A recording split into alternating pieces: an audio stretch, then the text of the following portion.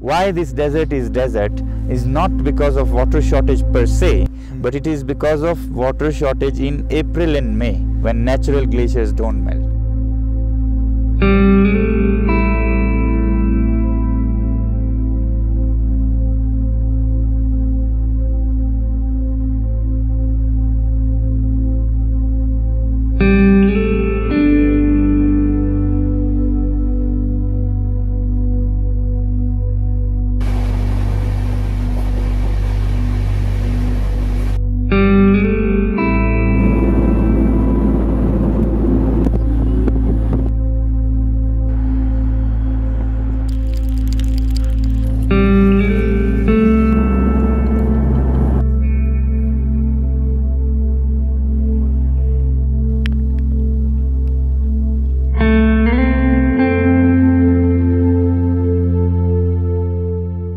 Ice Stupa artificial glaciers, what we attempt is to freeze water in winter when nobody needs, and still a stream flows, goes into the Indus, goes into the Arabian Sea, is not useful anybody, useful for anybody.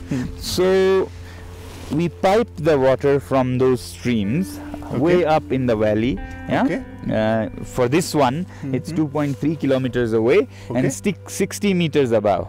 So it's upstream and away, or we bring the water downstream and on the desert where we want to plant trees.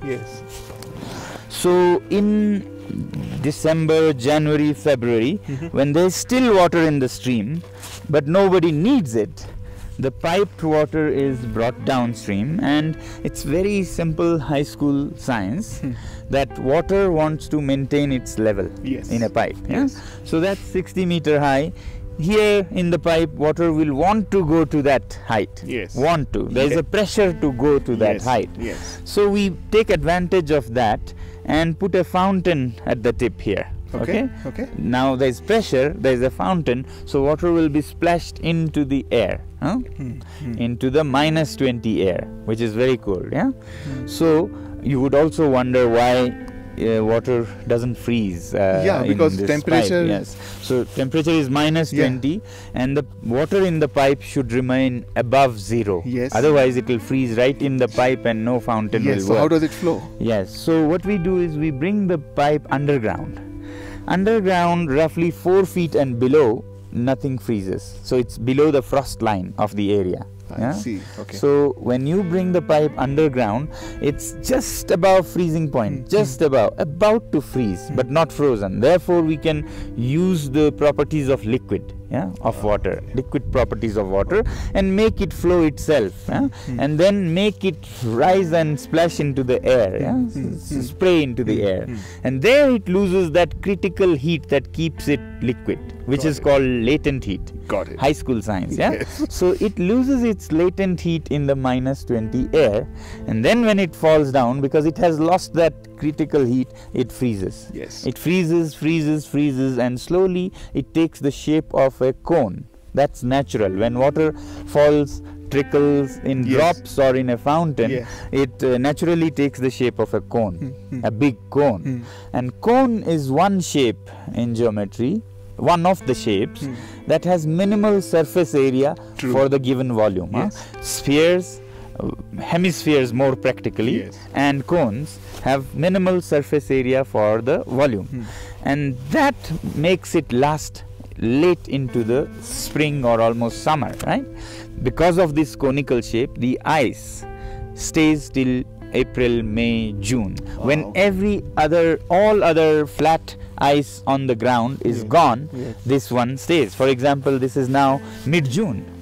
There still remains of the ice stupas, and it has gone, but that's the purpose. It was 80 feet tall. This thing was 80 feet tall, and now it is like 15 feet, but that's now mid-June. It should be actually now gone, and it has lasted longer than what we expected. So every day as it melts in May, June, April, it's giving its water to the trees down below, as we'll go and see. In the winter, we make first a tunnel of this shape with metal and plastic, and there is a dome inside which is now restricted, and then with that dome we control the making of it, add pipes to rise and rise as the ice forms. So that's the making of it.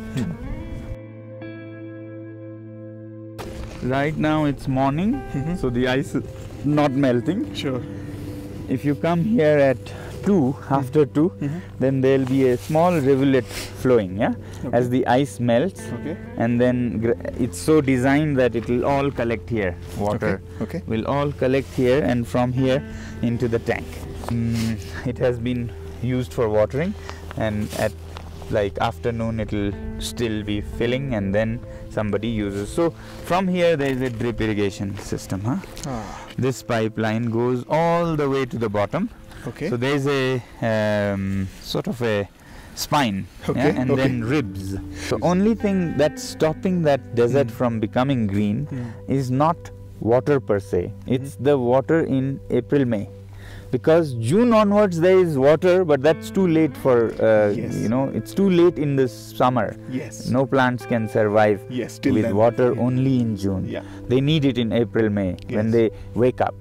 So that's what we are trying to give with the ice. So giving them the water when they need it the most. And then giving them later also, but from the streams that flow naturally. So there are 2 projects. That's why this pipe, to scale it up. We wanted to see how it works and then only scale it up. So now that these trees have been doing well for 3 years, so the pipeline lines are being laid, and we are seeking support to further green the desert for the university and for the people. And we are also doing various glaciation projects high up in the valley, in the Phyang Valley, near towards the glacier itself, so that all winter water in the stream can be frozen, and then it will melt in April, May, and enhance the stream flow itself, which will be good for the villages also. This one is on the desert, a pilot, but doing it in the valley